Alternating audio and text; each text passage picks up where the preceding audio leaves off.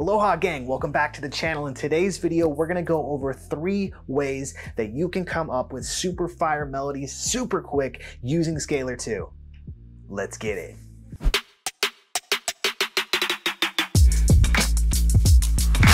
If you guys are new to Scaler, this tutorial is gonna do wonders for your songwriting, your beat making, and your melody creating. So the first technique we're gonna use to create really cool melodies is by using the performance function right in Scaler 2. So let's check it out. Real quick, before we get started, smash that like button so more people can find this video. Also, make sure to subscribe if you haven't already and grow your mixing and production skills. All right, let's jump on in. For this demonstration purposes, I'm going to be using the chord progression Future Bass number 4, and I'm just gonna play it right now with my mouse. Hold that, hold. So that's kind of what I was thinking. So let's go ahead and build that out really quick. And this is what we're gonna be using to create our melody. So I'm just gonna go ahead and drop it in this last section on the bottom, which is the pattern section. Now, if I just play it right now by itself, it's just gonna play 2 beats at a time. That's not really what I want. I want something a little bit spicier. So in order to do that, we're gonna come down and we're gonna hit over on the side the edit function, and I'm going to open up this playback timing section right here, and let's go ahead and mess with this. So I want the first couple to be kind of shorter hits. I want this 3rd chord to go a little bit longer. Let's hear that. There we go.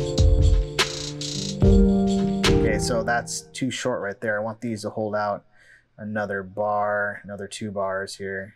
So let's hear that.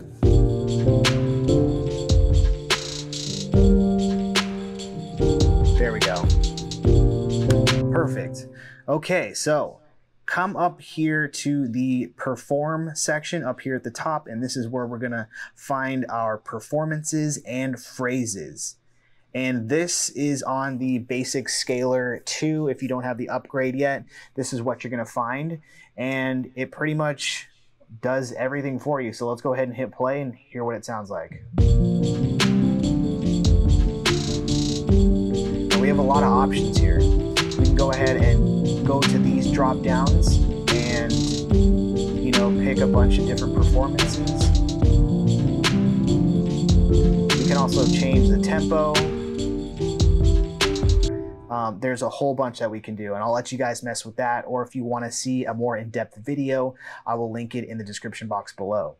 We're just using the basic stock sound in Scaler. What I want to do, and what you guys are probably going to want to do for your melodies, is to use your favorite VST, any synth that you have, and we're going to route Scaler to that. So for this demonstration, I'm going to be using Serum, and I'm just going to pick a sound right here. Let's go with this one.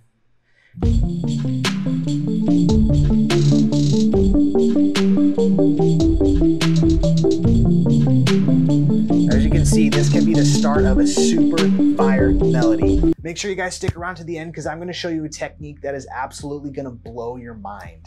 All right, so the second technique we're going to use is, yes, they made it easy, melody mode. I'm telling you, Scaler does it for you. So we're gonna use the same chord progression that we had before, only this time we're gonna come down to melody mode. And as you can see right here, by all these drop downs, they give you tons and tons of presets to mess around with and play with. So let's go ahead and hear that.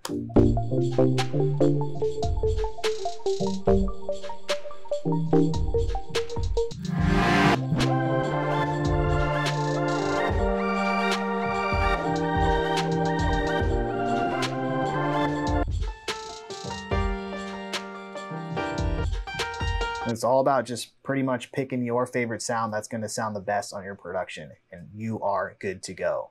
The third technique we're going to use is actually a combination of technique number 1 and technique number 2. So what we're going to do is actually sync 2 different scalers together. One is going to play the chords to sort of fill it out, and the second is going to play the higher top end melody, creating a super lush, awesome sound for your production. In order to do that, let's go ahead and duplicate our original Scaler track. Now what we want to do is we want both of these to sync up. So we're going to come to the first channel and we are going to come over to the setting little button right here, and you're going to find 3 different tabs at the top: playback, preferences, and session. What you're looking for is a synchronize button. So we're going to hit sync. Let's go ahead and turn all these on just for now. We'll hit refresh. Okay, let's hit sync. Now these are synced up.